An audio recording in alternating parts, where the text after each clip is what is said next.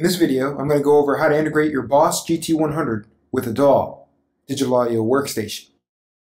You'll be using just one audio cable to connect the guitar to the GT-100 and one USB cable to connect the GT-100 to the computer. From that, you will be able to record both dry and wet signals simultaneously. I'll also show how to set up an aggregate device in Mac OS. That's a tool used to create a combination sound card that you can make with the GT-100 and additional sound cards. So you'll be able to hear the output of the GT-100 to whatever device you wish. I'll show how to use the DAWs mixer and monitors, so you can keep the entire signal chain inside your normal DAWs operating conditions. And then, finally, I'll show how to reamp a dry track. This will provide an infinite variety of options for reamping, which means changing the amps and effects for your clean channel or your dry channel to provide endless mixing options later on.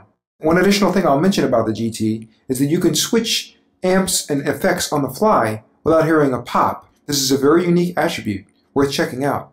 Additionally, there's a Boss Tone Studio application you can use. It provides a graphic user interface for the GT-100, and you'll be able to use it side by side while your DAW is engaged. So the first thing we need to do is set up an aggregate device using the audio MIDI setup.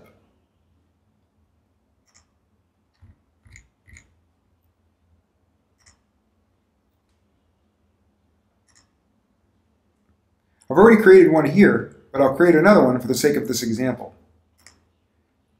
Create aggregate device.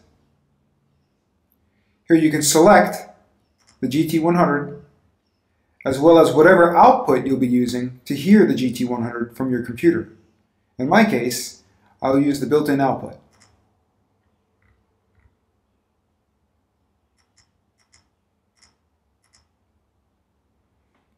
You can rearrange the order of the devices here.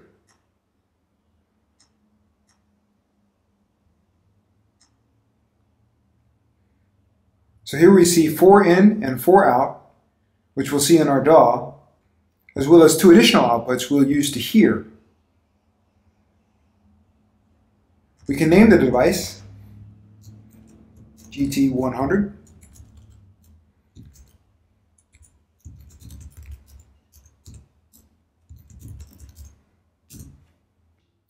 Next, we'll need to change Logic's default output so we'll be able to hear the GT-100 through our system. For that, we go to Preferences, Audio, I/O Assignments, and select the appropriate output, which you saw in the Aggregate Devices panel. In my case, it's output 5 and 6, since it was the last device in the chain, the built-in audio output. From here, you can also set up your core audio for your aggregate device you just created.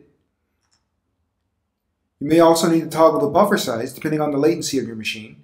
Make sure you also set the input to the same device and apply changes. Now we need to set up 3 audio channels in Logic Audio.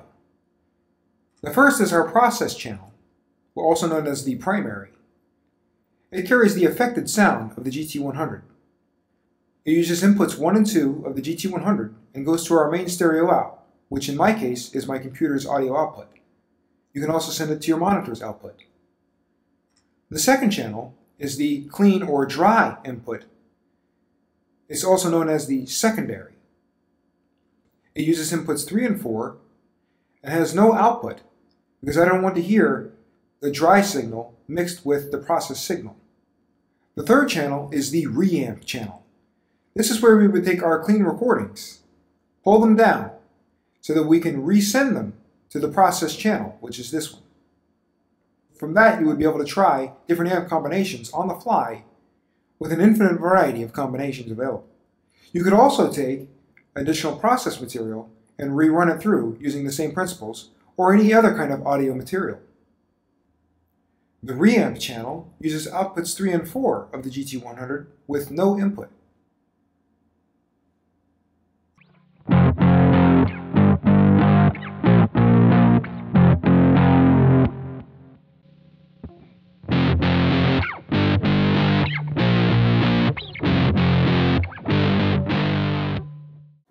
So here are some examples of the clean, processed, and reamp signal.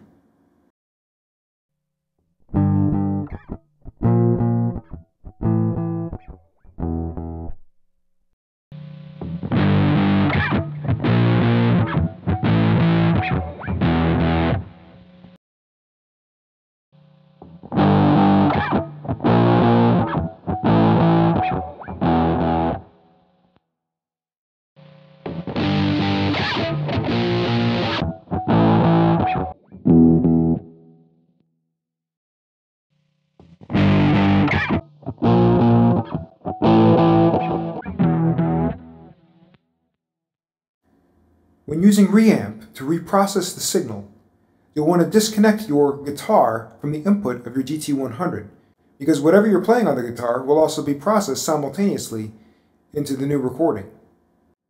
There's many ways to go about this. This is just one example of this routing structure. Here are the settings I used to prepare the GT-100 for this style of USB recording. You go to System, and you toggle to USB. I have my mix level set to 0, effect output level set to 200, loopback is off, direct monitor is on. On page 2, we have the signal set to 0 for the effect level, and the dry output set to 200. You may have to adjust your levels accordingly.